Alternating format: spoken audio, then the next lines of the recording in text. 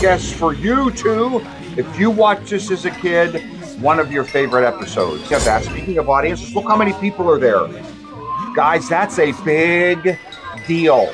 Getting all of those studios people on the lot, getting all those people, they wore their own clothes, but approved and all that stuff. They got calls ahead of time. There are big rules back then, certainly language. Oh, don't you love it when she just does that quick? Those are the kinds of things, again, for me as a kid, even that, as much as I love the whole Ho-Ho the Clown thing. Have you ever seen the movie Quiz Show? Very much worth watching. That's a true story. And so that would have happened before this. Again, a lot of these stories develop out of real life things. So here we are in the Stevens backyard. Don't you love that Stevens backyard? There's Endora with a canistas. Isn't that what they're called? Bewitched, bewitched, you got me in your spell. Who wants to chat about Bewitched? Ho, ho, ho, ho, ho. Ho-Ho the Clown.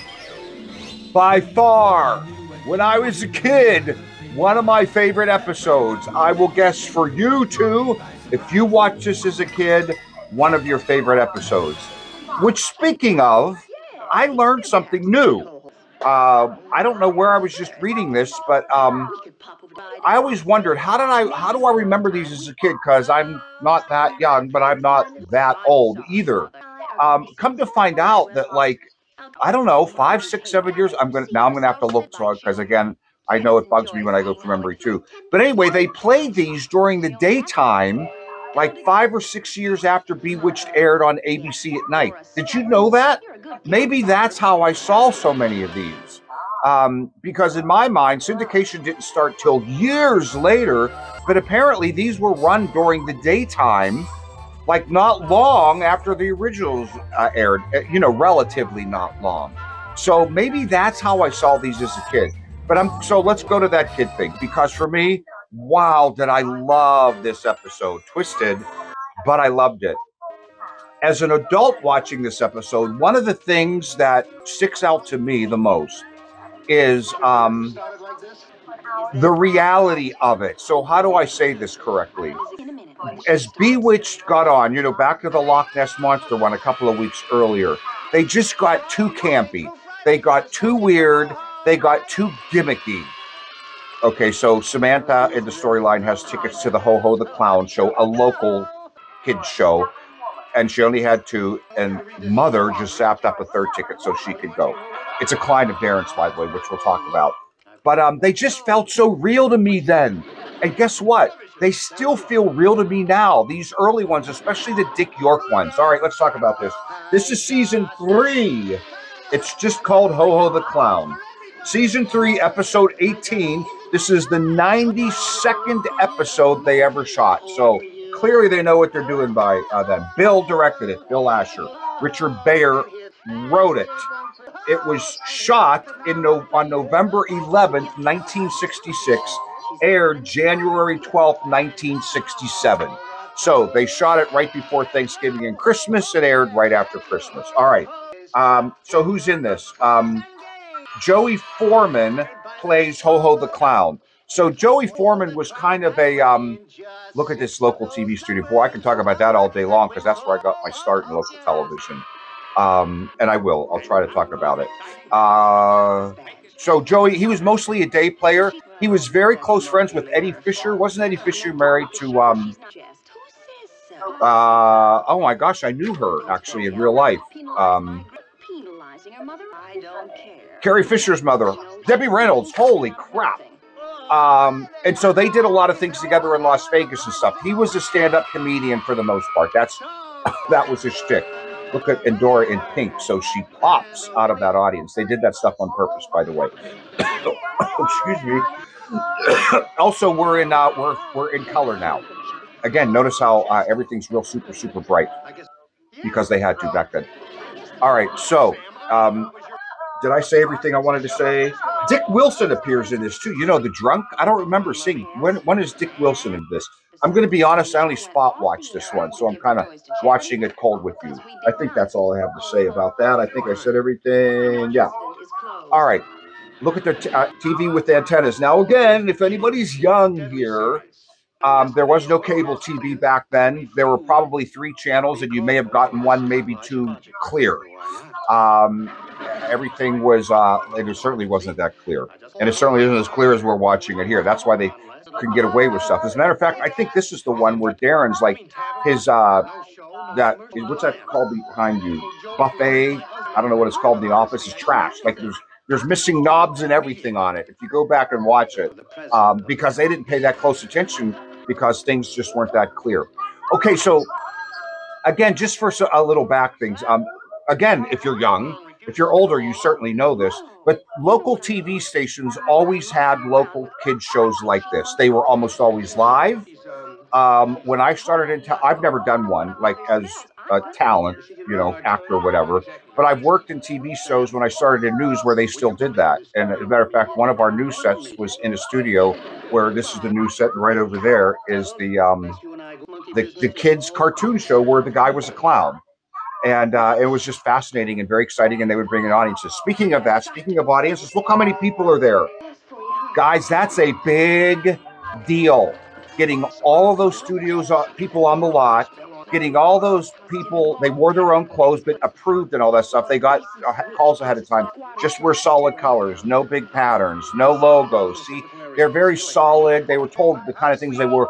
And these people were professional extras. They did this all the time. So they already knew the shtick and the gig. But, and they're kids. A lot of these extras are kids. So I have done shows. I've been in shows. You've heard me talk about this. I've directed shows. I directed one national show where there were a lot of kids. It's such a nightmare working with kids. It's a nightmare enough when you're working with 1 or 2 or 3. But I've done shows like this where there are lots of kids. It's a nightmare. Nightmare. Imagine where all those kids have to be quiet behind her and not act up, for example, right now. It's just super hard. This is just not very real that Ho-Ho is acting up in front of a studio audience like that. That stuff wouldn't really happen in real life, but of course they're adding to it. But what I want to say about this scene, Agnes and Dora is mad. Tabitha can't win any prizes on this show, be featured in the show, because her dad is the advertiser, and it would be seen as some kind of illegal thing. So she doesn't have a number to win. So now Endora's going to zap her up a number, and now not only is she in the drawing, but Endora is zapping Ho-Ho.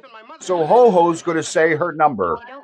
It says 26, and he says 12. I remember that 12 too as a kid. 12. Just really good. I don't know if you guys have had the pleasure of having good grandparents. I know some people don't have a lot of families. Some people don't have a lot of grandparents. Some people have bad grandparents, whatever. But I had grandparents that would be like that, just appalled that their grandchild couldn't da-da-da-da.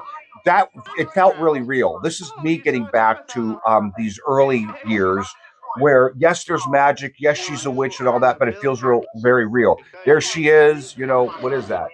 I'm too far away from that monitor. Those can't be strawberries. Tomatoes? What's red like that with all those leaves? I'm too far away from this monitor to tell what it is. But anyway, there she is at the sink, cutting things. I just think, you let me know if I'm wrong or if you agree or disagree. There's the coffee pot. The coffee pot and the red pants. This has become my thing in Bewitched chats. If you know what I'm talking about, they've stuck around. They just made everything feel so real. Aren't those feet nasty? Maybe you have a feet thing, but those are just so gross, like to wear fake nasty feet like that. Anyway, all right. So now here is, this stuff is very real.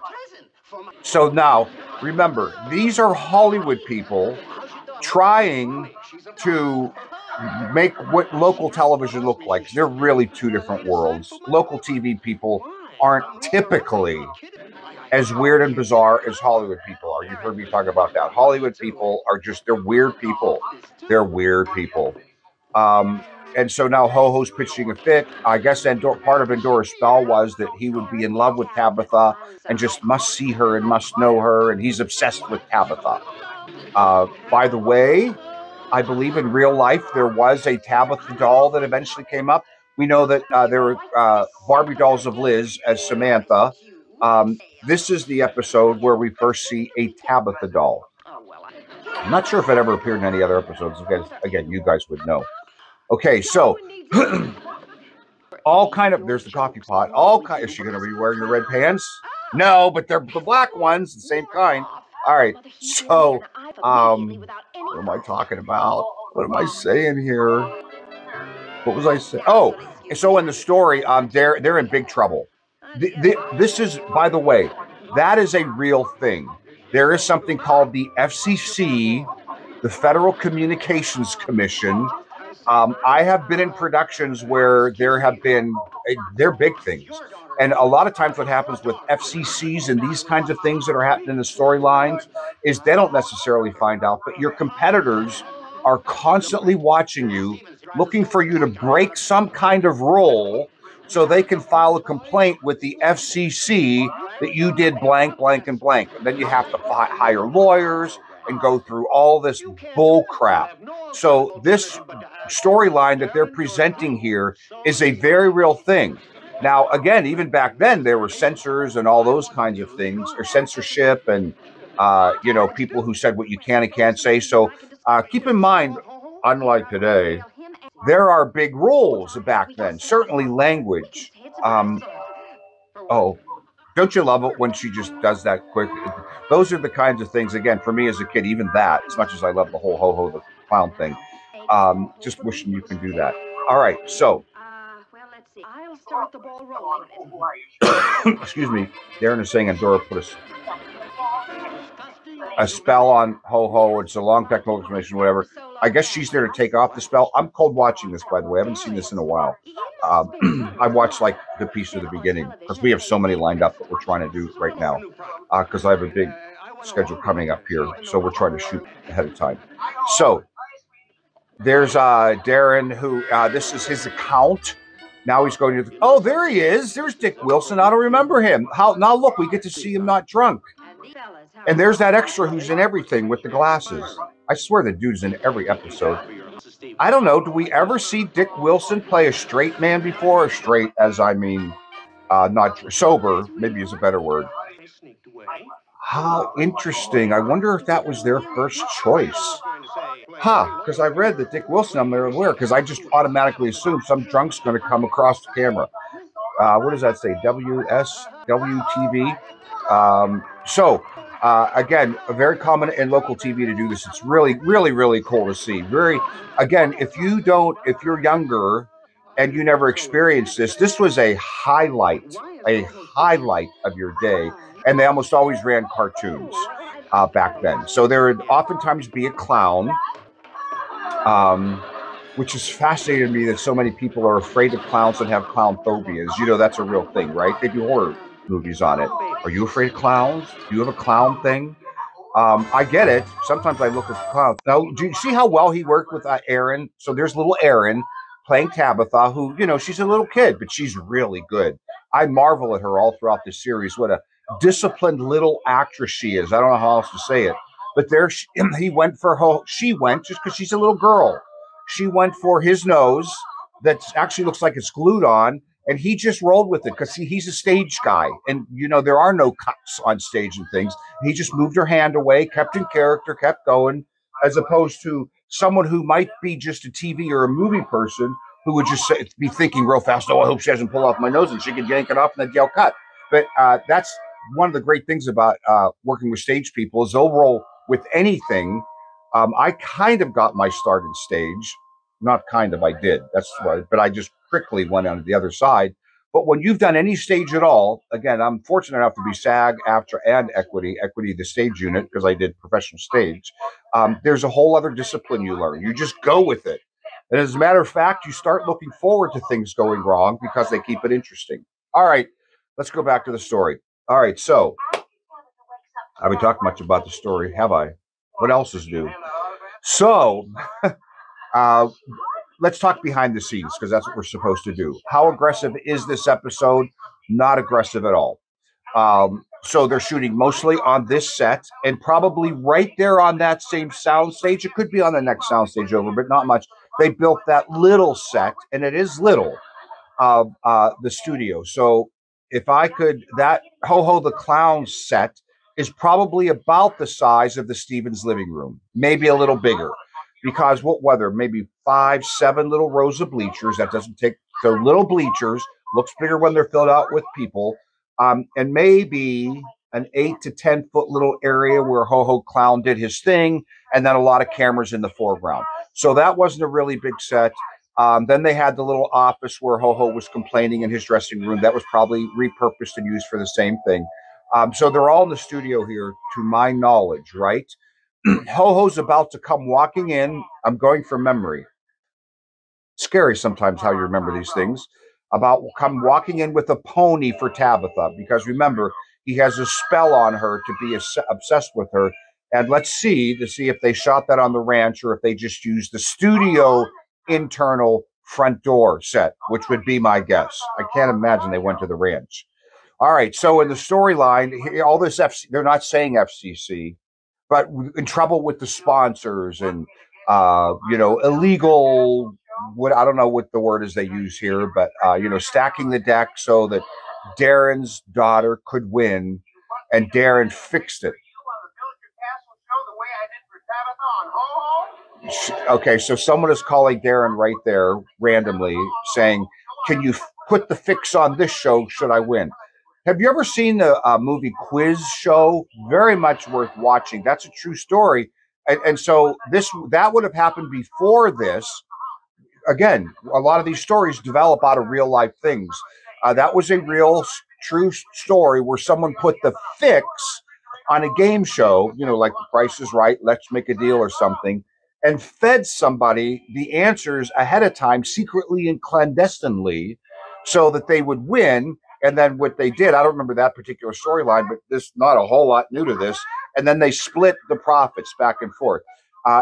In the area where I am right now, there's a big story where yeah.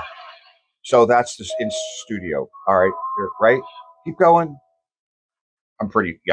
Mostly by the lighting I can tell, but that's not Warner Ranch. They're just shooting in the studio, so they never left the studio for all this.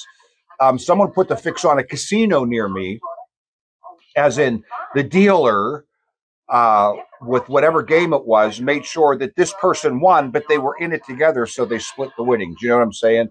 So probably as old as the hills, but in television it's a lot harder to do because there are so many eyeballs on you and the competition is fierce. Okay, so right away the first thing I notice is, why is there a headshot, as they're called, of Dick York sitting on the TV? Meaning, why is there a framed picture of Darren on the TV? Something must need to be happening. Okay, so here's this actor out of his clown makeup, and he's really good. I can't stop thinking about her. I'm obsessed with your little girl. Oh, I think I remember. Doesn't he replace Darren's picture with his own? So again, I find this. Yep. Boom. Boom. Go ahead. Now go back and put Darren's down. Yep. Done it a million times. All right. So there you have it. So that is that really him? I need to look at that picture again. Again, so there's some pre-production that had to happen. I don't think that's really him. Did they just get a generic clown that they knew they were going to make up to be him? Otherwise, they would have to take a picture. They would have to have him come in weeks early, at least a week early, put him in makeup. Again, behind the scenes things, not a lot of people think about. Put him in makeup, take a picture, get it blown up. That wasn't an 8x10, that was bigger, and then put it in the frame. All right. So here we are in the Stevens backyard. Don't you love that Stevens backyard? Oh, there's Endora with her canistas. Isn't that what they're called? Does she have them there? Mexican stuff. So that backyard is really little in real life. All fake plants. What is that? Did she say what it was? A taco? Looks like a taco. Notice how the grass is all bunched up in cheese ball. I pointed that out in the Loch Ness Monster one too. See, sometimes they didn't just pay attention to stuff, which goes, are you kidding me? How hard would it be to smooth out that grass? Now that fence behind her in real life might be 8 feet away, but it's forced perspective and it's shorter than it really should be to show. But if you look at those hydrangeas, right? I'm impressed with myself that I know what those pink things are. You can see how they're not. If that fence were, these are just things you can look at to tell They had to put a fake ceiling up there because there is no ceiling there, because the balloons would go up in the rafters and into the lights and everything. So they had to put a little piece of fake ceiling in there because the script writer had to say, ho, ho, let's go the balloons, and they go up. But of course, and you could almost see where it was kind of in a real cheeseball way. It almost looks like the wood split when they were trying to put it up there really quickly. And then they're going to have to take it down so they can do the lighting. So the scriptwriter said, ho, ho, let's go the balloons. They fly up to the ceiling, and they're like, oh, crap, we don't have ceilings. Just build a ceiling. Just build a little piece of the ceiling. We won't shoot it real wide. So there's Dick again, playing a sober guy. I find that fascinating. I don't know. Did he ever do that before? Did he? I'm sure he's done it in other things. But how about Bewitched? Aha! So you are here. How do you like the outfit there? The plaid pants, the shirt, and the tie. So I don't remember the character's name. Mr. Soho Toys, whatever they're called, is going to bust it. Now, of course, Samantha's going to have to save the day, right? So you can see with they're rolling their eyes, people are yelling, everything's going to hell in a handbasket. We're talking legal suits. This is really, really bad. Of course, it's always really, really, really, really bad. But how will the day be saved? Because if you notice, these scripts very much have a consistency. Typically, Samantha saving the day, even if she's calling daddy or whatever. The whole shtick is everything starts out normal. Those are my favorite parts of the episode, where they're just going through normal life. And they just feel like a normal family. And then, okay, so why doesn't she do this every time something bad happens, right? You could just freeze them when everything goes to hell in a handbasket. Just freeze them all the time. But she doesn't. I got to figure out a way to fix all this. So again, the script, everything's normal. Witchcraft messes everything out, and Samantha's going to fix it. Okay, here we go. This is really cool. So I wasn't into dolls. Not that there's anything wrong with anybody who's into dolls. But again, this shows the kid friendliness of it. I just thought, oh, this is so cool. Look, the Tabitha doll. Woohoo! And how adorable is that? So again, wardrobe, someone in script meeting said, hey, we need 2 Tabitha outfits, one that Aaron, they probably wanted 4 or 3 at least, in case she spilled something or something went wrong. Probably 4, if not more. We need one for Aaron to wear and one to put on a doll. This is part of the storyline. So again, this is all part of pre-production weeks before they ever shoot. They have to figure all this stuff out. Obviously, now for, you know how I always said people often wear their own clothes. My guess is that actor who played Ho-Ho the Clown did not wear his own clothes. They could have. Bill could have called him and said, wear things that don't match real bad, like disgusting plaid pants, some kind of flowered shirt. That could have happened, but likely he was wardrobe as well. But typically that was not done with guest stars. David is wearing his own clothes. Dick is wearing his own clothes. Dick. Oh, a lot of Dicks in Bewitched, huh? Dick York and Elizabeth Montgomery are being wardrobed because they're in all the time. But usually the day players aren't. Aaron was probably wardrobed, Tabitha, and Doris certainly was. I was thinking the other day about her flying suit. We'll have to talk about that at some point. She wore that had that same flying suit the whole time. Very interesting. And I was, again, sometimes I watch these after years and years and go, just another thing, see them go, wow, talk about not matching purple and green. Where did purple and green come? We know she liked purple. Was it green because green is a witch thing? I don't know. All right. But I not divest. I divert. I regress, whatever the word is. Okay. Yeah. This is, I need coffee really bad. Here we go. All right. She got the black pants on again. There's the Ho-Ho the Clown picture.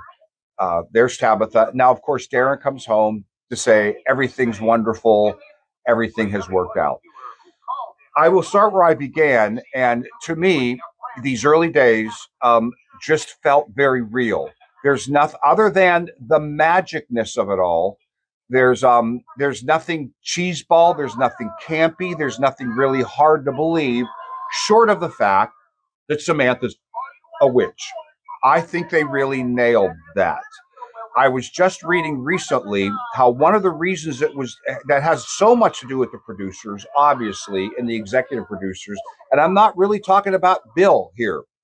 You know, I've talked about, you know, the whole nightmare about how rough it was to start and how they had a lot of problems in the beginnings. But a lot of those guys who were nightmares, as typically is, were geniuses. Because needless to say, the first few years of anything in television and series is where you're really setting up characters. I mean, we have seen Liz change drastically over the run of things.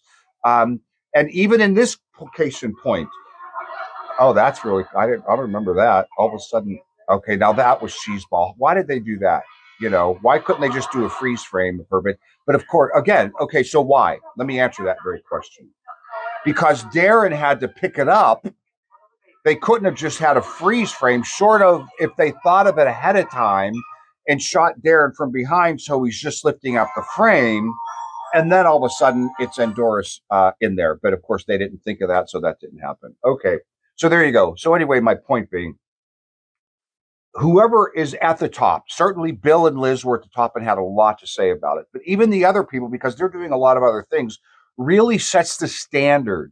And I believe in the early days, even those guys that were nightmares that I talked about, the bipolar guy, the guy, Bill Frog, who said, I just had to get out of there because there were so many problems with Dick and Liz, his words, not mine.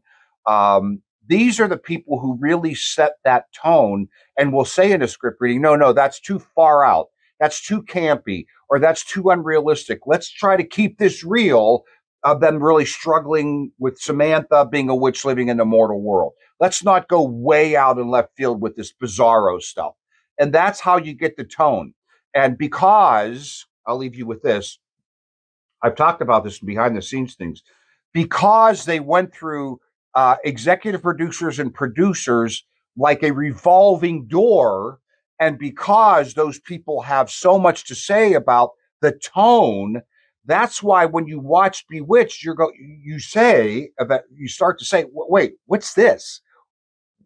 Why are they doing that? That makes no sense. Why are they getting so campy? Why are they getting so weird? Is how I would say it. Why did it have to get weird? Why couldn't it just have stayed so realistic like this one? So I'm curious to see what you think about it. Maybe you don't think they got weird. To me, pretty much when Dick Sargent came on, having nothing to do with Dick Sargent, by the way, they just started getting weird. They just started getting weird to the point where they're not as enjoyable. Ironically, a lot of people will say, and I'll leave you with this, I didn't like it once Dick Sargent came on. Now, I'd like you to really think about this. Did you not like it when Dick Sargent came on just because of Dick Sargent? But what if they stayed normal? What if they stayed consistent and it just felt real, like this could really be happening, short of the magic, and didn't have to get so weird? That's all I'll call it, is weird. Would maybe you have liked it all the way through the end? Interesting thought. Okay, I think next we're doing Samantha the Dressmaker, which is another of my favorites. I really like that one. Super fun. I have a weird story to tell you about that one. Go ahead. If you Google it, you'll find out. If you guys like homework, because I know some of you do, what does Samantha the Dressmaker, hold on to your underwear for this one, what do Samantha the Dressmaker, I can't even believe I'm going to say this out loud, and the Tommy Lee and Pamela Lee Anderson sex tape have in common? Wait, what did you just say? Yeah, I just said it. Rewind it. Go ahead. You won't take long to Google it. All right, that's it. Woo, out in left field. I need a break here. It's lunchtime, thank goodness. All right, keep the magic alive, keep the magic in your heart. I'm out there. See you next time. Bye. I never thought my heart would be happy, but now I'm caught and I'm kinda glad to be